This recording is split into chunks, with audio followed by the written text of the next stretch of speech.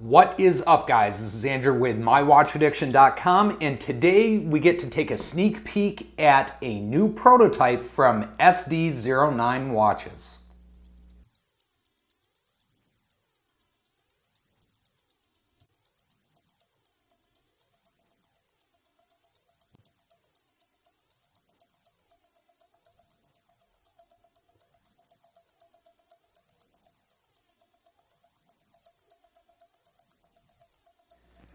So you may have seen some of my previous videos where I highlighted some of the watches that I've received from successful Kickstarter crowdfunding campaigns. Today's going to be a little bit different. Today we get to take a sneak peek at a watch that's currently in a crowdfunding campaign from SD-09 watches. Now, I found this watch initially on Kickstarter as I constantly go back and forth between Kickstarter and Indiegogo to see what watches are out there and what ones I want to take a look at. I found this watch, I thought it was pretty interesting, so I decided to be a backer. Well, in becoming a backer of this watch, I actually ended up having a conversation with a company, and they offered to send me a prototype of the watch that they're actually going to be building with this Kickstarter campaign for me to take a look at with you guys. So that's what we're going to do today. Before we jump into this though, guys, as always, if you haven't already, subscribe button down there in the right hand corner of the screen, go ahead and smash that, guys, so you can follow us on into the future. But let's get started and tear into this thing.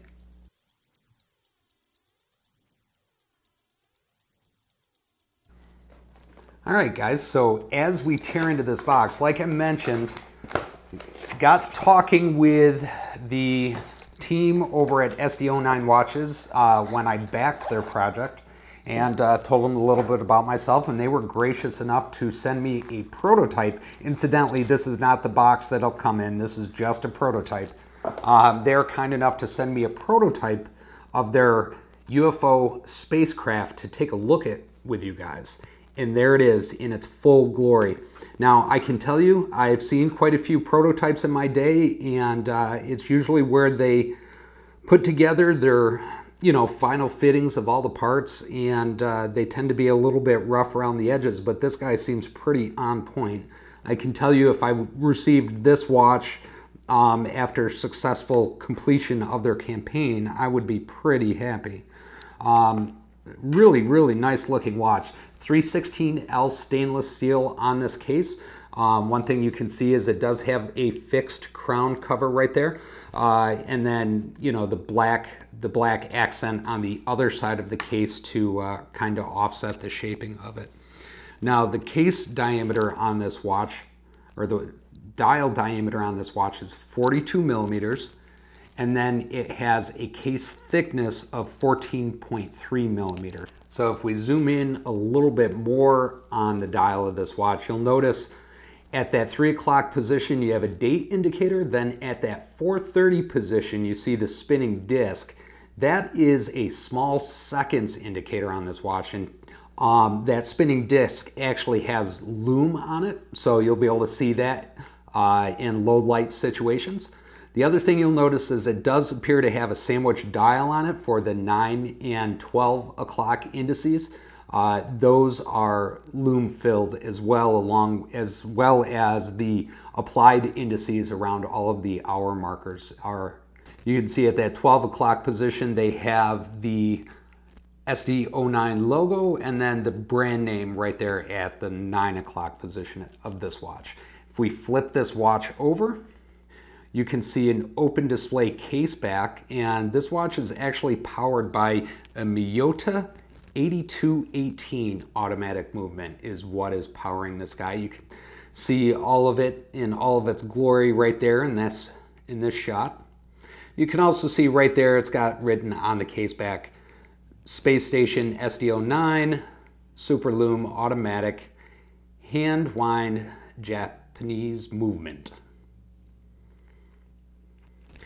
I don't know why this is a great shot to me of an automatic open display case back. I love being able to see the parts of a watch. You can see there's not a whole lot as far as decoration on this movement, but it is 21 joules and does have 40-hour power reserve for this Miyota 8218 movement. One other thing to point out about that Miyota 8218 that is being used in this UFO spacecraft, the Miyota movement that's used has an accuracy or precision of -20 to +40 seconds per day. This watch does have a water resistance rating of 10 ATM or 330 feet. And one other thing to point out, this leather strap, this leather weave to this strap, when I first saw it in the pictures, I didn't think I was going to be a huge fan of it. I figured that I might end up actually changing the strap out, but actually seeing it in person is pretty nice. The other thing you'll notice is right there, you can see those screws in the case, and actually the screws on the end of each of the strap sides. At first thought, again, I thought we were going to have a situation where they were proprietary straps, but nope. If we flip it over, we have the quick release pins on those straps, so those straps can be swapped out at any given time. And then also we have the SD-09 right there on the genuine leather strap. And then if we look at the clasp itself, it's got the SD-09 watches logo right in the clasp. If we want to jump over to the actual Kickstarter campaign, you can see right here, right up at the top of the screen, I am a backer. $279 is what I got into this campaign at to be able to back this UFO spacecraft. Now, I will post a link to this Kickstarter campaign in the description section below, but you can also find it by just searching SD-09 watches on Kickstarter. You can see right here they have a funding goal of $35,674. They've already raised $25,000 with 83 backers, and they have 23 days to go at the time that I recorded this. So if you go through this, I won't bore you by reading this whole page, but if you go through this, they talk about their history a little bit and about how they came up with the design of this UFO spacecraft, and about how their initial campaign that they started for this didn't quite meet the mark as far as raising all the funds that they initially needed. But they're kicking it off again with these 2018 models. And you can see, again, you can see me backing the project here, and there's actually one left at this rate if you're looking to get in on it. But as we scroll down here, you see a large number of different color combinations. And oddly enough, guys, I will probably surprise you with this. When this campaign comes into fruition, I am not going to select the red and black dial as you would see on here. I'm actually going to go with the blue on this watch. I don't have enough blue watches, and blue is another huge favorite of mine in addition to black and red.